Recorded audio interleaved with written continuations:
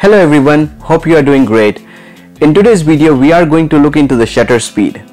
Now shutter speed, as we had discussed even in the previous video, is a very important factor of your exposure triangle, because every time you are shooting on manual mode or aperture or shutter priority mode, understanding of your shutter speed is very important. So let's look into that today.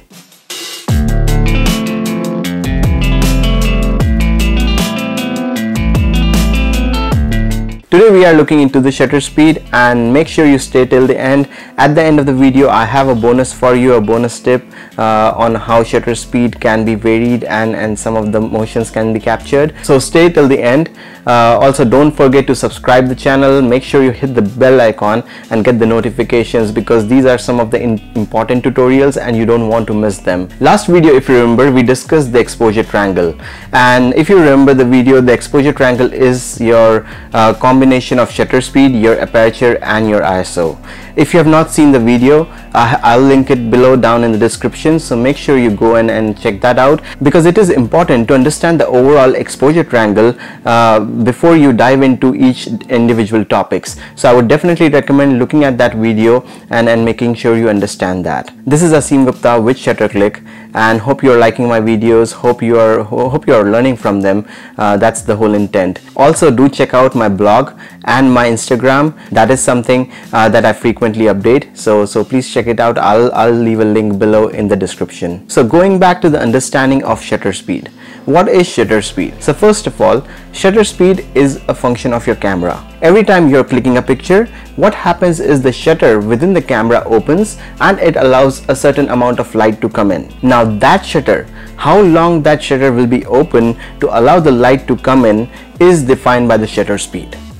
So typically when you are shooting it in manual mode or like aperture or shutter priority mode, you are the one telling the camera that what that shutter speed has to be. You are the one defining and telling the camera how much light you want to allow to come in when you are opening the shutter. Depending on your camera, this shutter speed, you will have a range of shutter speed. For example, I'm using a Nikon D750.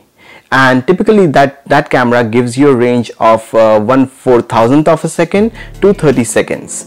Obviously there are certain more options ahead of that where you can set the camera in bulb mode and everything, but let's not get confused with those right now. For right now, let's consider 1/400th of a second to 30 seconds is your time range, is the shutter speed range that the camera gives you. Now this shutter speed range will vary depending on your camera. For example, if you go to a lower end camera or a DX camera, these ranges are less than what I have on my camera. So depending on your camera, you should know the range of your shutter speed. So what we will do today is use one of the toys, the car, and put it in motion and change our shutter speed just to see how that reacts and what changes you see when you take the pictures. So when the car is driving and your shutter speed is on a faster side, you will see that most of the motion is getting freezed, meaning that you can see the whole car. But as we go slower and slower on the shutter speed, you will see some variations and you will see how that is getting blurred. Alright, so as you can see, the camera is ready, our prop is ready, the car, and I'll be using a remote shutters to click my camera. So again, I'm on 1/400th of a second, so that's the fastest shutter speed I can get on my camera. And let's try to shoot this and see what happens. So as you can see, the car is really sharp, and you don't see any motion blur, anything like that. So now what we will try to do is increase the speed here. Okay, so from a 4000, let's start going more towards maybe 200th of a second and see what happens here. I feel still it is sharp enough and it freezes the motion. So now from 200th of a second, we'll start reducing it.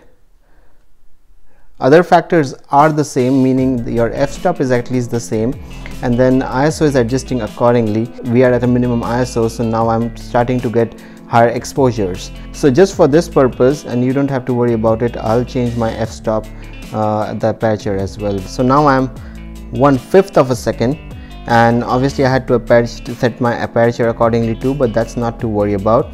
And then my ISO is 100 as well, so that's the minimum I can go on my camera.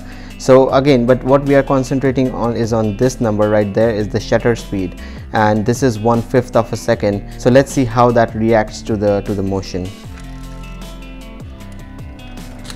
So as you can see now, on 1/5 of a second I'm getting the complete blur. I'm not seeing anything or the blur motion of it, and not the actual car.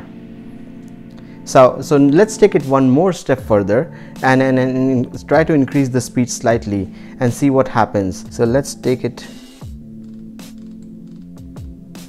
to right there, 1 second. Okay, so let's see what happens when you are at 1 second. Now in this picture you can see the car has completely disappeared. So depending on your application, you will be changing the shutter speed. For example, if you're again trying to freeze the motion, something moving really fast, your shutter speed has to be faster, and that will be more closer to 1/4,000th of a second, or whatever your camera can give you. At the same time, if you're looking for blur, like for example in these pictures where there you see some motion blur, so you have to adjust accordingly. So probably these are taken somewhere close to either 1 second or somewhere close to that, 1 second or 2 second exposures. So those are some of the applications where your shutter speed has to be slightly more.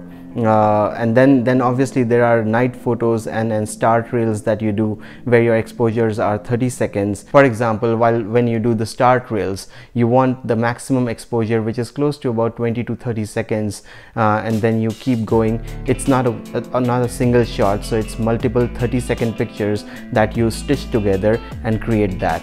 So depending on your application, your shutter speed becomes very important. Now the cool trick that I was going to share with you, or the bonus tip, is the motion blur sometimes when you are holding the camera in your hand.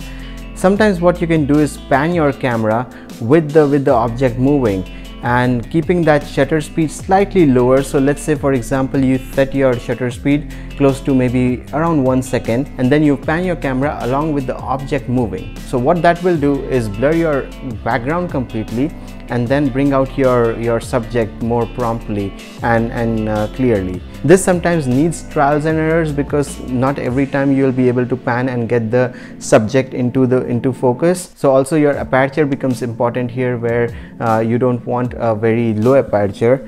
You want it somewhere in between where it will still capture the subject. But this is a cool trick where try to keep your shutter speed close to 1 second, and if the object is moving, just pan the camera. Here are some of the examples that I have where the object was moving, and then all I did was pan my camera and captured it. So it's a cool effect. Try it out. I'm sure you'll like it. Let me know what you think about it. If you like the content of this video, make sure you comment below. At the same time, if you want me to make some videos on certain topics, share those topics, please do comment, and I'll try to make a video on that topic.